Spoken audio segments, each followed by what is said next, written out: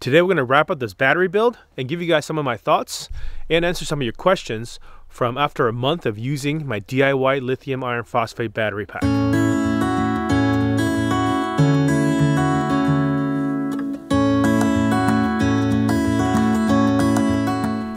What's going on, everybody? My name is Dan. Welcome to Freely Roaming. So it's been a little over a month now since I finished building my battery pack, and a lot of you guys have shown a lot of interest in my build, and in fact the main video has gotten over 110,000 views, which is pretty incredible for how small this channel is. As a matter of fact, since I started uploading this video series, I've gained over 5,000 subscribers thanks to you guys. I'm glad so many of you guys found this series to be helpful.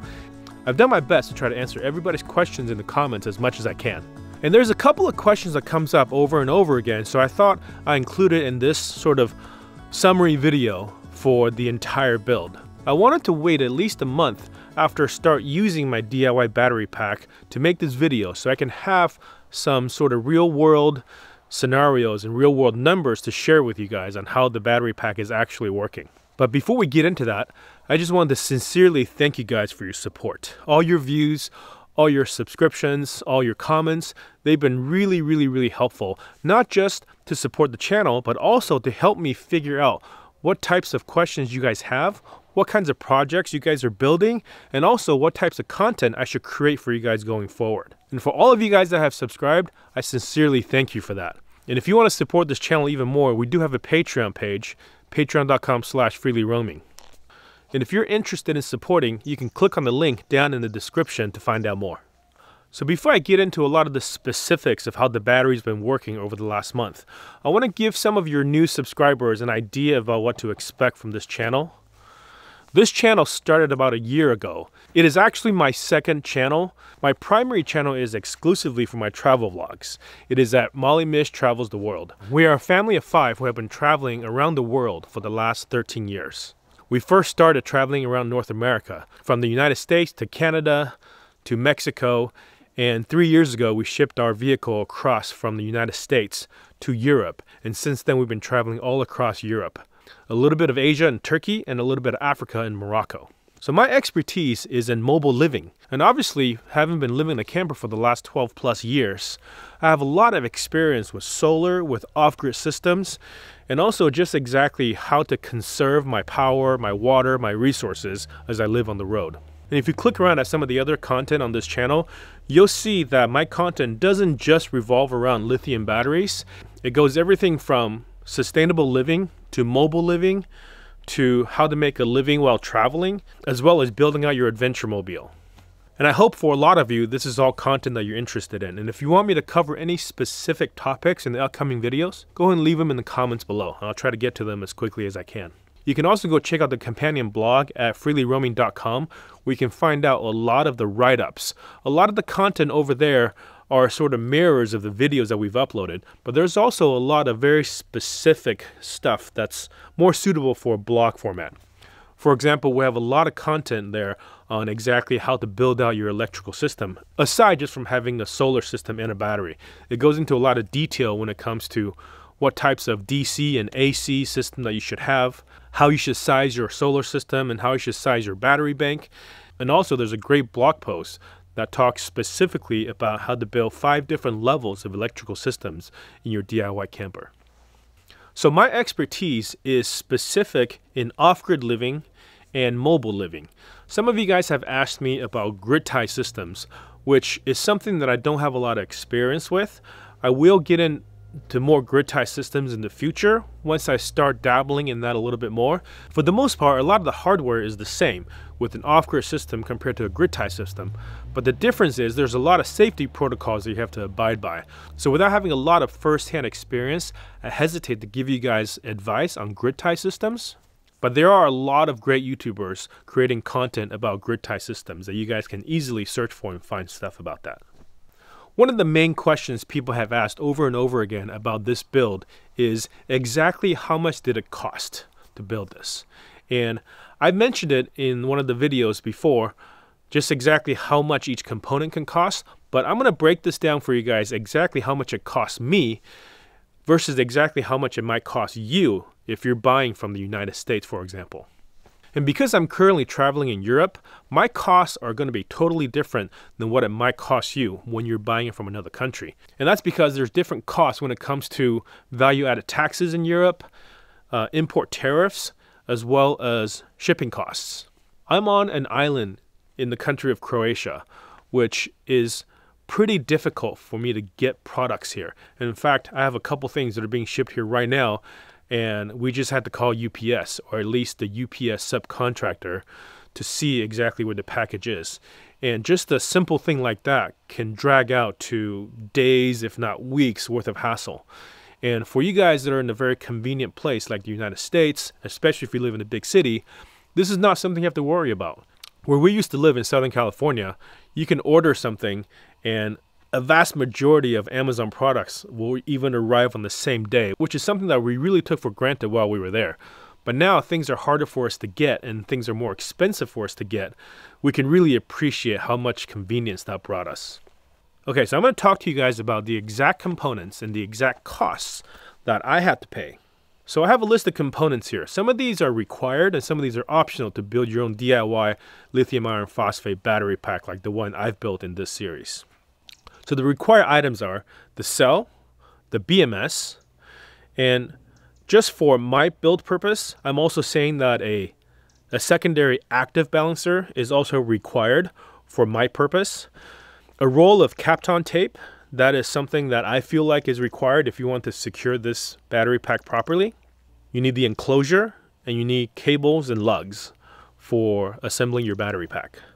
The cells that I paid for were $621.90, and that is from one specific AliExpress seller to be shipped directly to this island village in Croatia. Right now, there are other sellers selling grade A batteries that are exactly like mine, and in fact, I'll put a link in the description below. There is a seller selling a 4-pack of 280 amp hour 3.2 volt batteries, which is exactly what I got, at 20% off their normal price, which is $418.32 shipped anywhere in the US. And that is an amazing deal. That is more than $200 less than what I paid. So keep in mind that a lot of these inventories can change over time. One of the questions that you guys ask is, hey, what's the link for the actual product that you bought? Well, the link to what I bought is not necessarily the best place for you to buy it, but I understand with AliExpress, you want to buy from a reputable seller because there are a lot of sellers out there who either don't ship properly or sell grade B batteries and try to pass them off as grade A. So I understand that a lot of you guys want to buy the exact item from the exact same vendor. But keep in mind that the price, there is no guarantee in what price you're going to pay because as you can see, the popularity of these videos show that there is a huge demand for these cells right now. So the price can obviously fluctuate. But keep an eye out. I'll put the link to this really good deal down in the description below. For $418.32, you can get 4 280 amp hour 3.2 volt cells shipped to you in the US. And I think that's a really great deal. And that's currently 20% off right now. So the normal price is going to be higher. I'm not sure how long this sale is going to be, but if you're watching this video as it's uploaded, it still should be that price. So for the BMS, I paid $75 for the Dali 4S lithium iron phosphate 120 amp common port BMS. There's lots of BMSs out there. There are better BMSs for you guys to get. BMSs that are programmable, BMSs that have built-in Bluetooth. But the one I chose just happens to be a relatively inexpensive, but good quality. I wanted to make sure that the BMS that I got was reliable. So I chose a brand that are known to be reliable and relatively inexpensive. And my experience has been good with this BMS. If you guys choose to have a different BMS with different features, keep in mind that you have to make sure that you're choosing a brand that is reliable because a BMS could kill your battery if it malfunctions. The same BMS that I bought can be had in the US for about $56. So there's a difference about $20 because I'm buying this here in Croatia. And then next is the active cell balancer. Active cell balancer is another question that people have asked me a lot about. Why do you need an active cell balancer? Well, the truth is you don't. My Dali BMS has a balancing feature built in, but the difference between the built-in balancing feature versus this active balancer is that the Dali BMS has passive balancing. Essentially what it does is that it uses MOSFETs to drain the battery, drain the individual cells when they're of too high a voltage. And it does that by using resistive heating. It directs voltage through MOSFETs within the BMS to heat up the MOSFETs to drain the battery voltage down so that it matches the other cells. That's totally fine. That's a great and reliable way of balancing cells. It's just that with active balancing, what an active balancer will actually do is it would reroute voltage from one cell to another, from a high cell to a low cell, until they equalize. And it will continue to do that time and time and time again to get your batteries to balance, rather than just using resistive heating to drain your voltage down to the same level. You can use an active balancer and the built-in passive balancing in your BMS in conjunction. They're not going to conflict. They're going to work perfectly fine with each other. And as a matter of fact, in my build, I've been checking my battery's balance every day or every other day or so. And pretty much when the battery is not under load or is not being charged, it quickly balances itself out at 6 millivolts. That's the max min delta between all four cells, which is really closely balanced. I'm really happy with how my active balancing and my BMS balancing has been working in conjunction with each other. A roll of Kapton tape. I paid $20.45 for a roll of Kapton tape. So obviously, depending on where you are and what brand and where you buy, what size tape you buy from, this is going to cost anywhere between $10 to $20. Just a quick link on Amazon US, I found that you can buy a very similar roll that I have for about $14.40. And then the next two things are just the enclosure, the cables, and the lugs. The enclosure, basically you can build your own, you can find one, but the way that I built my own, I just use regular hardware store stuff. Pieces of wood with metal L brackets and screws and glue. So that came out to about $25, and I think that's probably about the same for you guys buying anywhere at a local hardware store or a local big box store like a Home Depot or Lowe's. And next is cables and lugs. Depending on what you need, you don't really need a lot of cables and lugs depending on what you do. I needed to make some custom cables that goes from the BMS to the shunt, and then from the shunt to the circuit breaker. So by adding a couple of extra lugs here and there, you may add a little bit extra cost to it. So that's going to be roughly about $20. So those are all the required items to build a fully functional and fully reliable battery pack like the one that I have. The total cost of these items that I just talked about, for me, it came out to $795.11. And that's for all the products to be shipped to or procure here directly in Croatia. And if you're in the United States, your price will be $567.28. And that is really cheap for a fully functioning 280 amp hour lithium iron phosphate battery. So if you wanted to add a couple more optional items like I've done in my battery pack, it's going to cost you a little bit more. Specifically, I added a Victron Smart Shunt directly into the battery so I can monitor what the battery is doing, both charging and discharging. My cost for a Victron Smart Shunt here in Croatia was $179.57. A quick price check on Amazon.com in the US, you can get one for $133. So that's about $45 less that you will pay in the US versus me here in Europe. I also added a Victron Battery Sense, which is just a way for me to monitor the temperature of the battery pack. And for me, I pay $60.33 here in Europe. On Amazon.com, price check came out to be $43. So again, this is going to cost you less money in the US, about $17. And like me, if you wanted to add a capacity monitor, which is the little monitor that I use to see how my maximum delta is between my battery balancing, that cost me $12.01 on Amazon Germany to have it shipped here in Croatia. Amazon.com has one, the identical one that I have, for $10.50, just a little bit less money. And to hook that up to your battery system, you're going to need some battery balance connectors, which for me, it costs $7.12. Amazon.com shows that there is one for $5.99, so just a little over $1 less. Now, if you want to build something exactly like mine, adding all the totals up compared to before is without the optional items. Now, with all the optional items that I've added, my cost came out to $1,054.14. By tallying up the exact same items that you can buy there in the US, your cost will be $759.77. And of course, your price will vary depending on when you buy this and where you buy it from, but that's about the ballpark. On the high end, you'll pay a little over $1,000 to build a battery pack like this. And on the low end, in the US, you can pay closer to $750.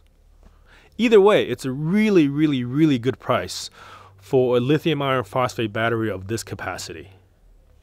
Okay, so now let me talk to you guys about how the battery has been performing in the real world over the last month or so of me actually using it in my camper van.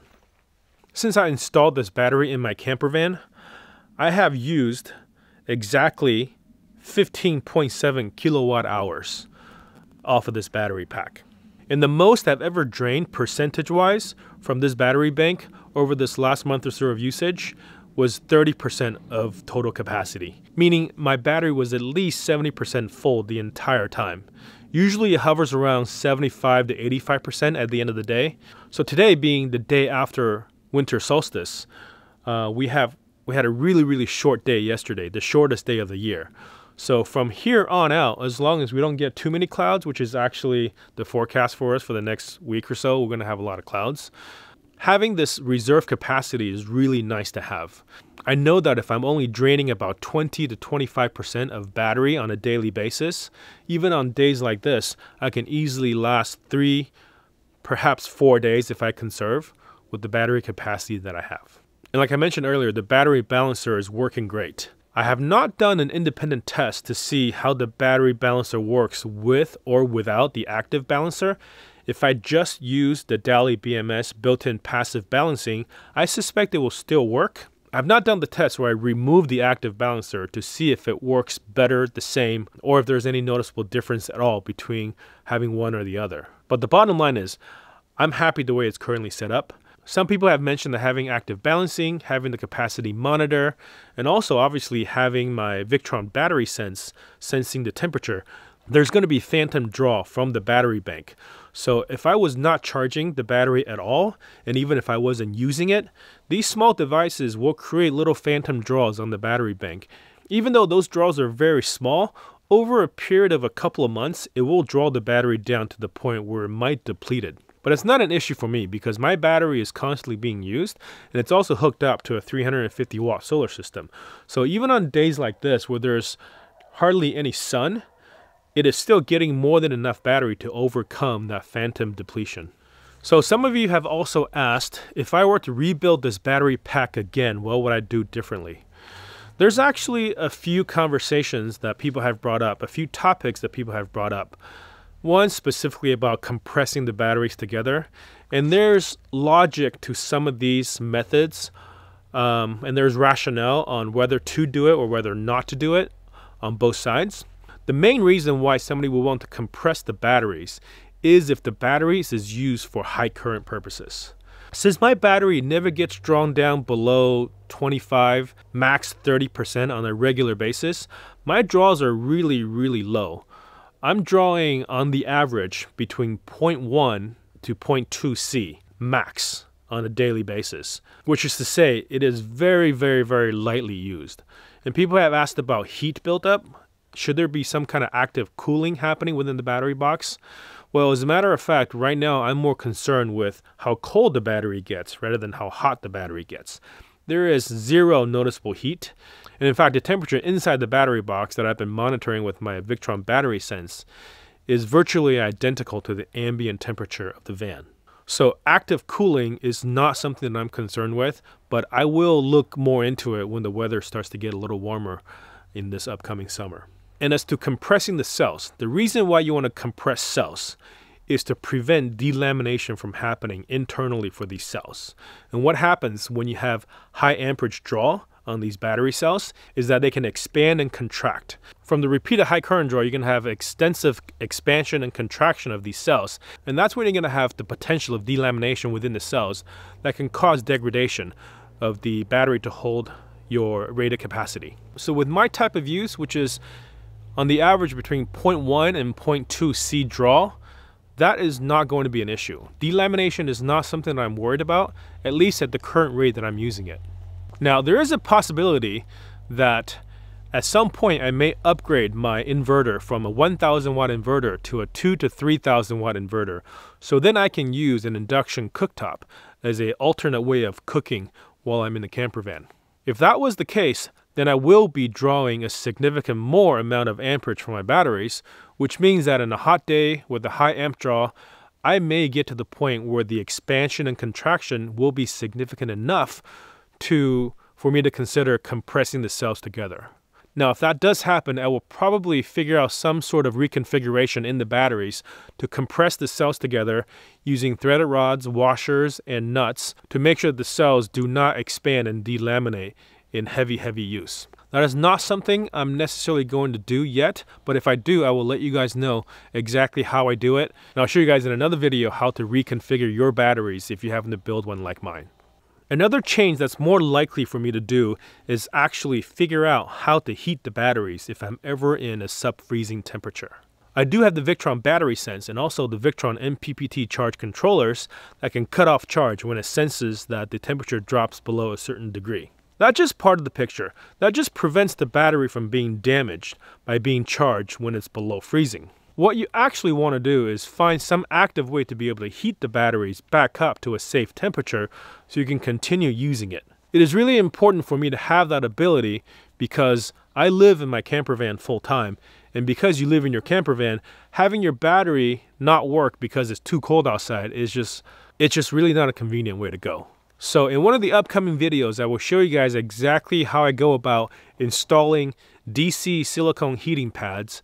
I will show you exactly how that can be configured with a temperature sensing switch that will automatically switch on power to the silicone heating pad to heat the entire battery to warm it up to a safe degree so that it can be charged and discharged. And that's pretty much it. Overall, I'm really happy with how the battery has been performing. And of course, because of the current travel restrictions, we're not able to travel around a whole lot. So that's why I took the opportunity to do this battery upgrade while we're here on this island. We did have to take the van out for a drive, so we drove to one of the bigger cities in the area and came back and did about a 2-day trip back and forth. And the battery did great.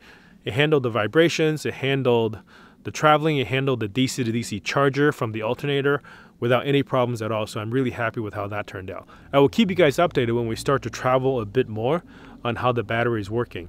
And there's a good chance that before all that happens, I will do some of these upgrades that I talked about in this video to my battery. So once again, I want to thank you guys for supporting my channel. I'm really overwhelmed with all the people that have subscribed. And if you want to find out more about us, you can go to our Molly Mish channel at youtube.com/MollyMish. If you want to support us, once again, on Patreon, our Patreon is patreon.com/freelyroaming. You can check out our blog at freelyroaming.com. If you have any other questions, feel free to ask them below. Some of the other questions that you guys have asked, I will make specific videos to answer each and every single one of them. Thank you guys again for all your support. I'm really glad you guys are here. I hope you guys have a happy holidays and a great New Year's. Thanks as always, and I'll see you guys in the next video.